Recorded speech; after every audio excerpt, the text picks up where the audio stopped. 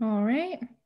So before we begin, we just ask that everyone mute themselves. And if you have any questions, you can either unmute yourself and ask, or you can write your questions in the chat and we'll answer them at the end of the presentation. The presentation will also be recorded and posted to our YouTube page. So you will be able to access it at a later time if needed. Okay. So today we're going to be talking about the importance of the flu vaccine during COVID-19 and what you should know. So these are some of our student leaders who are here today, as well as some of our faculty and staff leaders who help bring all this programming to you and make, help a program. And then here are the presenters who are going to present today. I'm going to pass it over to them. Right, I am first, so I'll start. My name is Gallagher. I am a first-year student at the Graduate School of Library and Information Studies at Queens College. And my professional background is in journalism and health literacy and health journalism. Hi everyone, my name is Gwyneth. I'm a junior here studying health science. I'm currently interning with the New York State Department of Health and doing research in the emergency department of Stony Brook Hospital. Hi, my name is Christine Weber. I'm a first-year graduate student at the School of Social Welfare at Stony Brook. My interests include support services for the elderly and helping those with cognitive disabilities. Hi everyone, my name is Philip Massaro. I'm a senior at the Stony Brook School of Nursing, and I'm looking forward to this presentation today. I'm also certified as a health education specialist, CPR instructor, a firefighter, and critical care EMT. Hi everybody, my name is Winnie De Los Santos. I'm a senior at the School of Social Welfare at Stony Brook University. All right, and then these are the learning objectives for today's webinar. So by the end of this webinar, participants will be able to identify the two main types of influenza virus strains, identify when people who have the flu are most contagious, identify who is at high risk of complications from the flu, identify how many doses of the flu vaccine is recommended each year, identify the percentage of the flu vaccine reduces the risk of flu illness, identify how long it takes your body to produce antibodies from the flu, and identify the symptoms of the flu and COVID that overlap. Now I'm going to pass it along to our student presenters. All right, hi everyone. I'm going to get started with what is the flu. So influenza or flu is a contagious respiratory illness caused by influenza viruses.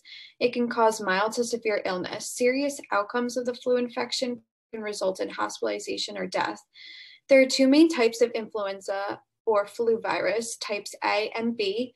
The influenza A and B viruses that routinely spread in people, which are the human influenza viruses, are responsible for seasonal flu epidemics each year.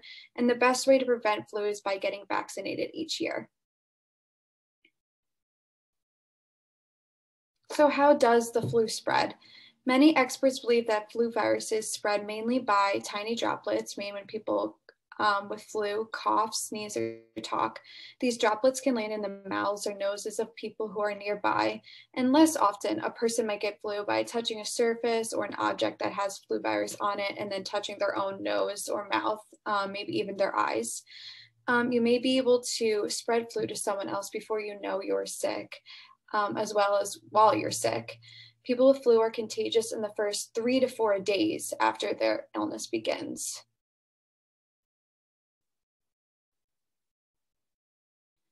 So the CDC estimates that over the past decade, each year the flu has been responsible for up to 45 million illnesses, 810,000 hospitalizations, and 61,000 deaths. These numbers vary each year based on when the flu season starts, the effectiveness of the vaccine, and the number of people who get vaccinated.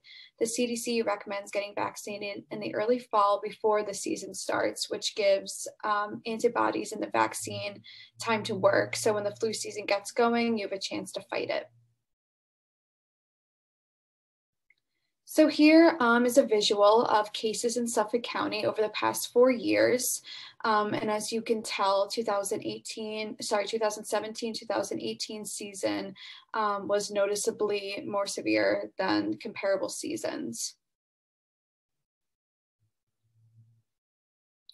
And this is the same visual except for Nassau County, and the same correlation 2017 to 2018.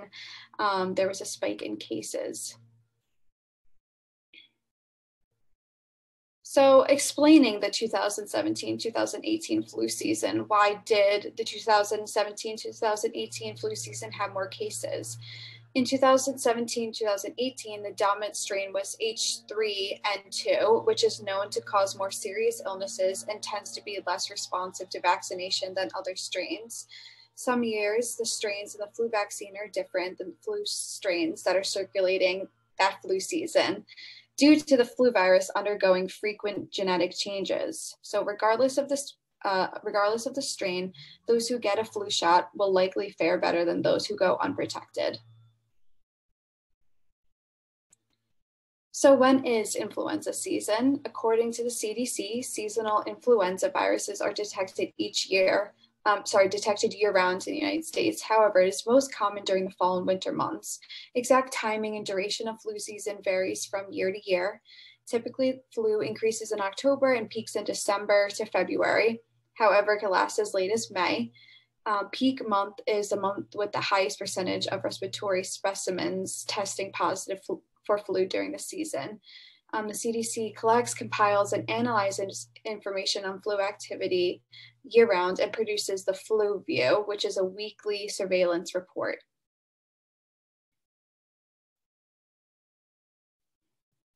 So who is at greater risk? Flu vaccination is especially important for people who are at high risk from flu, many of whom are also at high risk for COVID or other serious outcomes. Specific high-risk groups include adults 65 or older, pregnant women, young children, especially children with neurological conditions, patients with asthma, heart disease and stroke, diabetes, HIV/AIDS, cancer, and chronic kidney disease.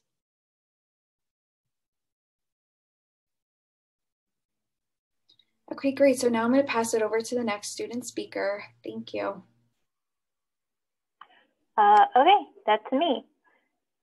So the single best way to prevent seasonal flu is to get vaccinated each year. Other good health habits can help stop the spread of germs and prevent respiratory illnesses like flu.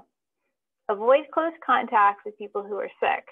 When you are sick, keep your distance from others to protect them from getting sick too. If possible, stay home from work, school, and errands when you are sick. Cover your mouth and nose with a tissue when coughing or sneezing, and avoid touching your eyes, nose, or mouth.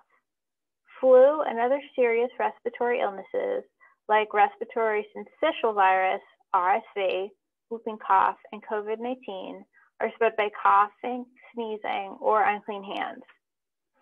Washing your hands often will help protect you from germs. If soap and water are not available, use an alcohol-based hand rub. Clean and disinfect frequently touched surfaces. Great, so the importance of prevention methods. It's imperative to take preventive methods such as hand washing, social distancing, flu vaccine, and face masks due to these reasons. These preventive measures set up for COVID-19 prevention can help slow the transmission of the flu as well. By getting vaccinated for the flu, it will ease the burden of the hospital system, allowing them to focus on patients with COVID-19. It will also help to conserve scarce medical resources. The flu vaccine can help decrease severe flu infections for high-risk patients. The flu vaccine reduces the risk of going to the doctor with the flu by 40 to 60%. And then we have a little flu prevention tips infographic that includes like exercise, staying home until your fever is gone, keeping your hands clean, covering your mouth and nose, and definitely getting vaccinated because your flu risk is reduced 60% by vaccine. So go to the next slide. What is a vaccine? Vaccines contain the same germs that cause disease. For example, measles vaccine contains measles virus, and Hib vaccine contains Hib bacteria. But they've been either killed or weakened to the point that they don't make you sick. Some vaccines contain only a part of the disease germ. A vaccine stimulates your immune system to produce antibodies, exactly like it would if you were exposed to the disease. After getting vaccinated, you develop immunity to that disease without having to get the disease first. This is what makes vaccines such powerful medicine. Unlike most medicines which treat or cure diseases, vaccines prevent them. Next slide. Right, so how are flu vaccines made? There are only 3 influenza vaccines that received approval from the U.S. Food and Drug Administration, the FDA. Egg-based production is most common. It's been used for more than 70 years. It's used to make both inactivated or killed vaccines and live attenuated or weakened vaccines. Candidate vaccine viruses, or CVVs, are selected based on what research indicates will be most common during the upcoming season. CVVs are then injected into fertilized hen's eggs that are incubated for several days to allow viruses to replicate. The second way is cell-based production. Vaccines are isolated and grown or replicated in cultured cells of mammals rather than in hen's eggs. And the third is recombinant flu production. This is the only vaccine is 100% egg-free that's on the US market. It involves the joining of DNA molecules from 2 different species that are inserted into a host organism to produce a new genetic combination. It also takes the least amount of time to produce since it doesn't rely on egg supply.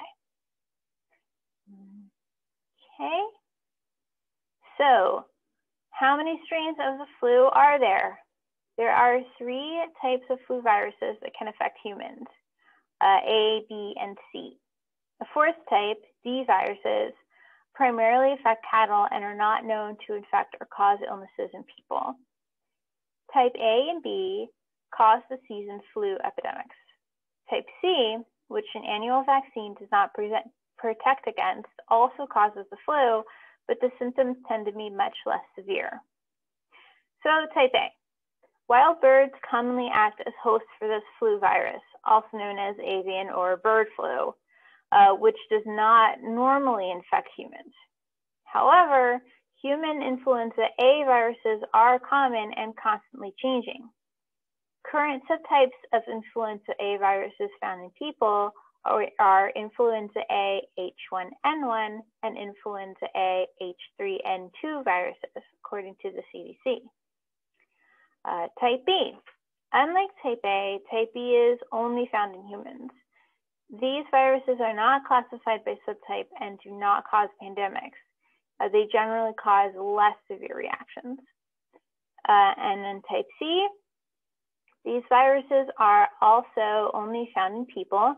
They tend to be milder than type A and B, and people generally do not become very ill from type C flu viruses. Next slide. When should you get the flu vaccine? You should get the flu vaccine before the virus begins to spread in your community, since it takes about 2 weeks after the vaccination for antibodies to develop in the body and provide protection against the flu. The CDC recommends people get a flu vaccine in September or October. Anything earlier is likely to be associated with reduced protection against the flu later in the flu season, particularly among older adults. Though I imagine it is not too late to get your vaccine now if you haven't gotten it already. It's only November 3rd.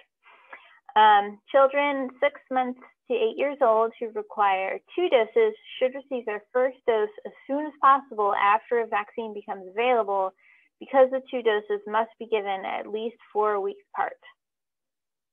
Next slide, please. Number of recommended doses.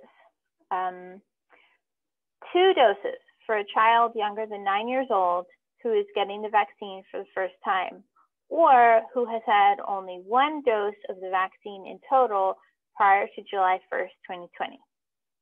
One dose if your child previously got 2 doses of flu vaccine at any time, and 1 dose for those ages 9 or older, even if your child gets the flu vaccine for the first time at age 9. Next slide. Should you get vaccinated multiple times throughout the season? No, only 1 dose of flu vaccine is recommended each season. And now I will pass it on to Christine. Yes, hi. So how well does the flu vaccine work? The CDC conducts studies each year to determine how well the flu vaccine protects against flu illness. While vaccine effectiveness can vary, recent studies show that flu vaccination reduces the risk of flu illness by between 40 and 60% among the overall population. At least 2 factors play an important role in determining the likelihood that the flu vaccine will protect a person from flu illness. 1, characteristics of a person being vaccinated, such as their age and their health. 2, the similarity or match between the flu viruses the flu vaccine is designed to protect against and the flu viruses spreading in the community. While determining how well the flu vaccine works is challenging, recent studies have supported the conclusion that the flu vaccination greatly benefits public health, especially when the flu vaccine is well matched to circulating flu viruses. So this slide shows where you can receive the flu vaccine. Major pharmacy chains such as CVS, Walgreens, Stop and Shop, as well as healthcare clinics and healthcare provider offices. We have posted and provided some informative websites to find a location nearest you, such as the CDC, the Stony Brook Medicine, and the Nassau County and Suffolk County websites. So how is the flu vaccine distributed? The flu vaccine is produced and distributed by private sector companies. The Department of Health and Human Services and the CDC do not have the authority to control influenza vaccine distribution, nor the resources to manage such effort. However, the department has made significant efforts to enhance production capacity of several influenza vaccines, including supporting manufacturers as they invest in the processes to stabilize and increase their production capacity. Manufacturers have distributed 66.6 million doses of the flu vaccine as of September 11th, 2020. So how is the flu vaccine administered? The flu vaccine is administered in the following ways: by injection, the nasal spray, or the jet injector. The injection is the most common method. Possible undesirable effects include swelling, redness, and soreness. The nasal spray includes a dose of attenuated flu virus, or weakens, not kills. Therefore, it is not recommended for children under 2, adults 50 and older, pregnant women, people who are immunocompromised, and certain medical conditions. However, the spray is an alternative option for those who have a fear of needles. The jet injector is a medical device that uses a high-pressure stream of fluid to get into the skin rather than a needle. It is another alternative method. However, it's only recommended for those aged 18 to 64. So who should not get vaccinated? Children younger than 6 months of age, people with severe life-threatening allergies to the flu vaccine or any ingredient in the vaccine. You should definitely contact your healthcare provider before you have the vaccine if you have an allergy to egg or to any of the ingredients in the vaccine. If you ever have had Guillain-Barré syndrome, or if you're not feeling well, talk to your doctor about your symptoms. Another thing that people question is, can you still get the flu even after you've been vaccinated? And what does this really mean? Well, the exposure to the flu virus shortly after you've been vaccinated, your body needs 2 weeks to form antibodies from the flu virus. Another possible way is exposure to the flu virus strain that was not included in the flu vaccine. The flu vaccine contains only 3 to 4 viral strains predicted to be the most common for that particular season. And finally, the flu vaccine's effectiveness can vary, as mentioned earlier, depending on the age and health of the person receiving the vaccine. Older people and people with certain chronic illnesses may develop less immunity after the vaccination.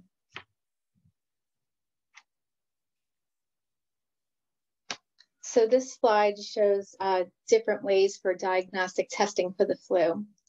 So rapid influenza diagnostic tests, or RIDTs, takes about approximately 10 to 15 minutes, and it measures part of the virus, the antigens, that stimulate an immune response.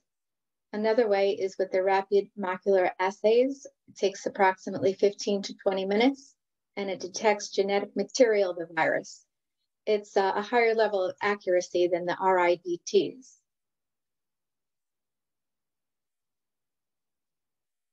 And now I'm going to hand it off to Philip. All right, thank you, Christine. All right, so we're going to talk about the treatment for the flu. All right, so how can we get better from the flu, and what options are out there for treatment? Most people who get sick from the flu only have a mild illness and therefore do not require medical care or antiviral drugs. However, the CDC recommends that if a person has symptoms, they should remain home and avoid contact with people except to get medical care. If a person is in a high-risk group or is very sick, he or she should contact their healthcare provider. High-risk groups include young children, people over 65 years old, pregnant women, and people with underlying medical conditions. A high-risk person with flu symptoms should contact his or her healthcare provider immediately to receive antiviral treatment as early as possible. The CDC recommends that treatment within 2 days after illness onset or when your illness begins for the greatest possible benefit. A person with the flu should stay home for at least 24 hours after the fever has subsided.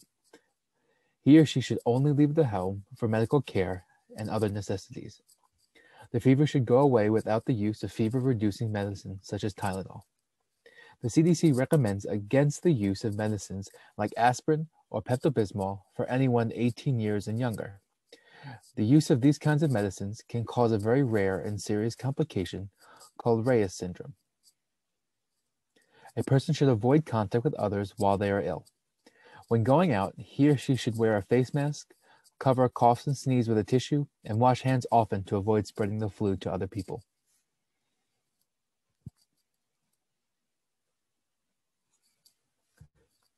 So over-the-counter medications as treatment. So in a typical case of influenza, only rest and plenty of fluids is necessary for recovery. Otherwise, in a case of severe infection or high risk of complications, your primary care provider may prescribe antiviral drugs, which are available only with a prescription. Over-the-counter medications such as acetaminophen or Tylenol or ibuprofen or Motrin can be taken to deal with the achiness that comes along with the flu. However, children and teenagers 18 years and older should never take aspirin because they are susceptible to contracting Reyes syndrome, which is a rare syndrome that causes confusion, swelling on the brain, and even liver damage.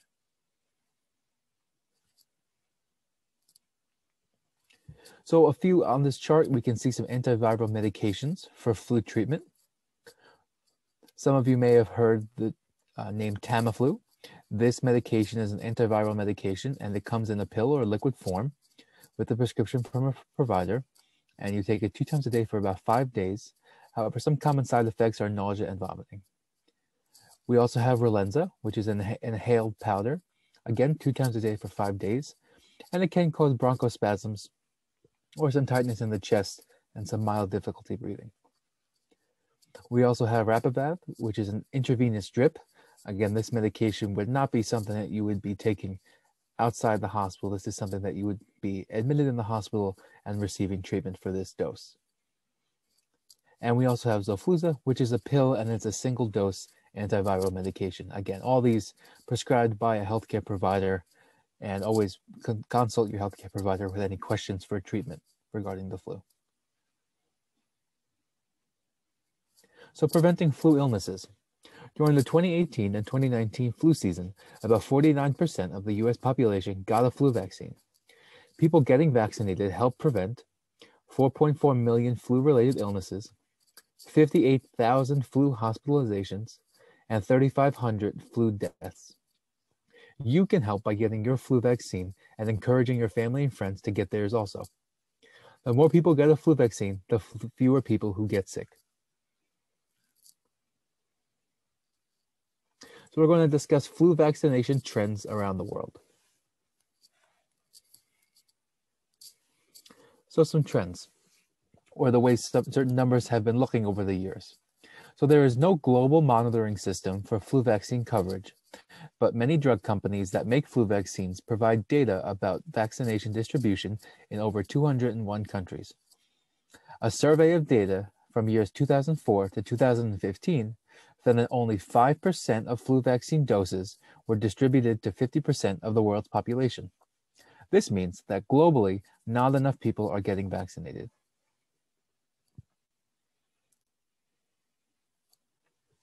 So some recommendations for vaccination. The World Health Organization, or WHO, reports a decline in flu vaccination worldwide, particularly in high-risk groups, such as the following. As we discussed before, people age 65 and older, children ages 6 months to 5 years, healthcare workers, women who are pregnant, people with serious medical conditions. The World Health Organization, or WHO, recommends people in these groups to get annual flu vaccines. In other countries, like the US, recommend that everyone aged 6 months and older get a flu vaccination. A few vaccine projections for the 2020-2021 season. So what is it going to look like?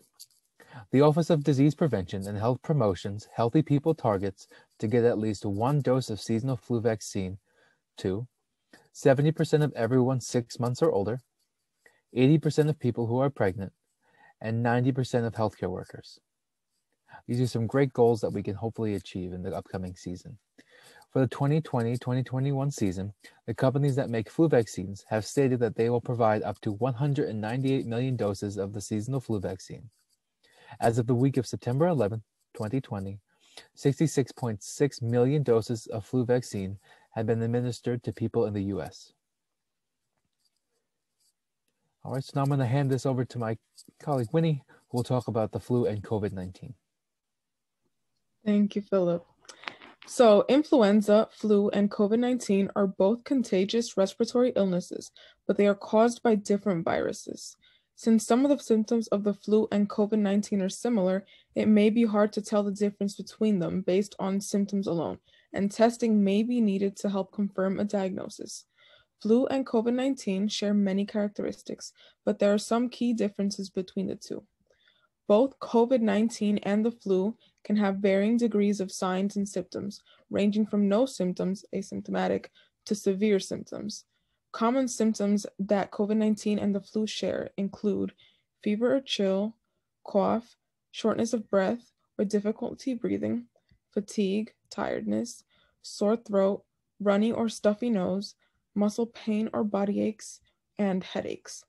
Other signs and symptoms of COVID-19 different from the flu may include a change in loss or taste and smell. I'm going to hand it over to Janine Logan.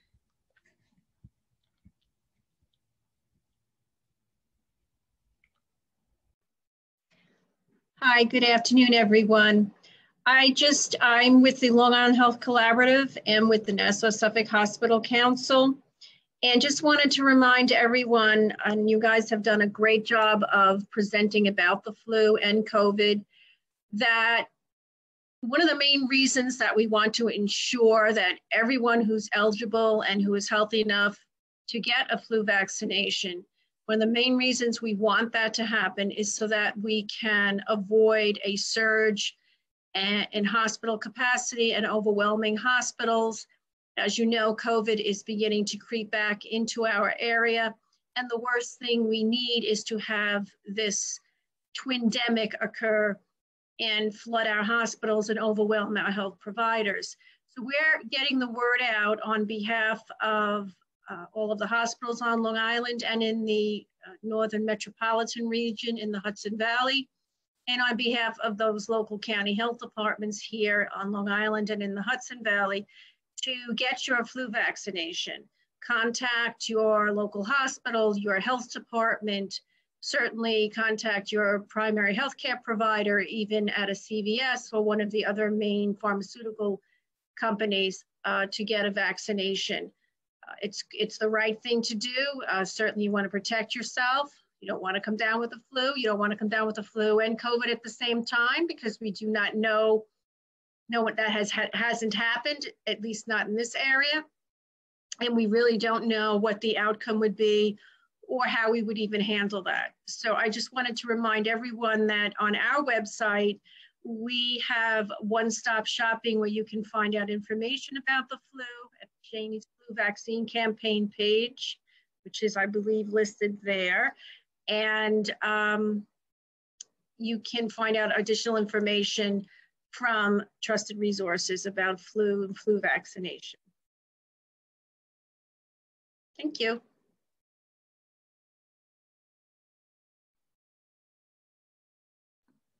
So the flu and you.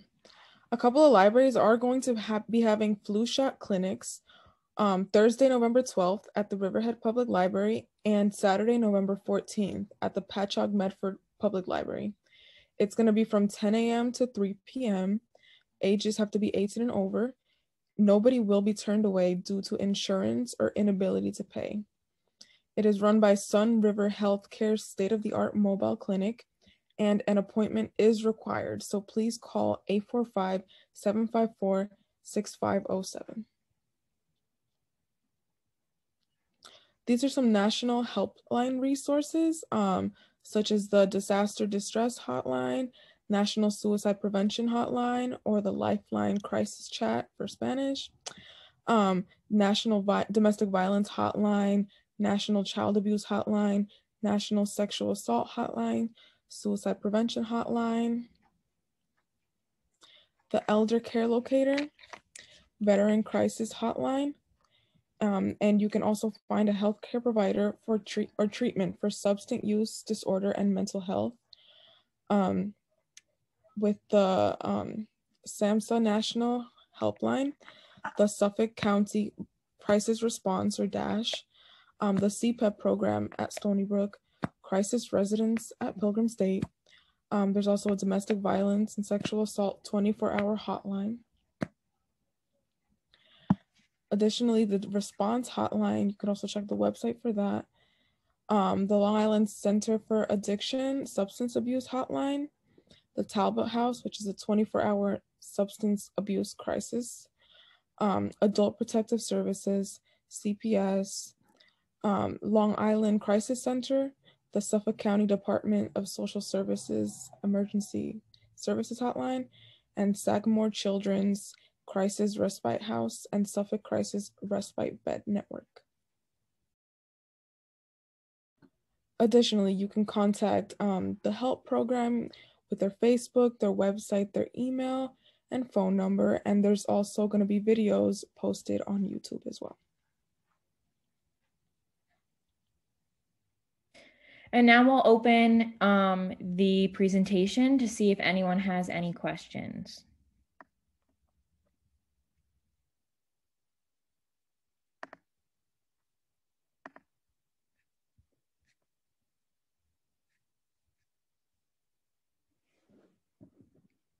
Any questions?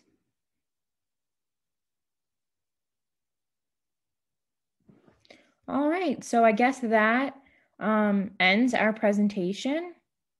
The recording and the PDF of the slide deck will be posted to our Facebook and YouTube sites probably in the next day or so. So if there's any information that maybe you want to watch again, or you need the numbers, the phone numbers, or the links, you can find those on our web pages. Thank you.